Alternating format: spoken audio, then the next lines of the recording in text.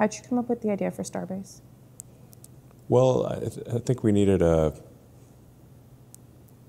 something inspirational.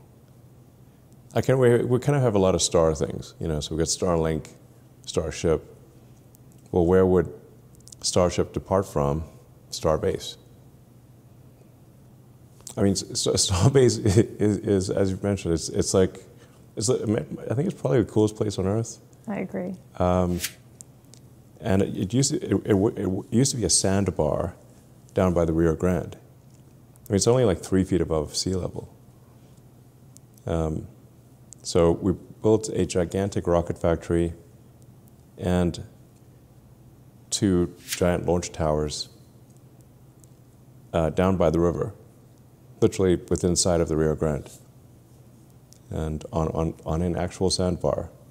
Kind of had to have like an inspirational name. And then we made it a city. So it's an incorporated city, like legally a city. You don't hear about new cities being formed that often.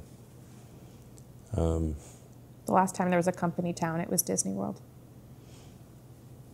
Yeah, I think Ford had some kind of like company town situations, but yeah, just Disney World is, it's literally its name. Yeah. I'm Walt Disney, this is my world. Yeah. I've gone from land to world.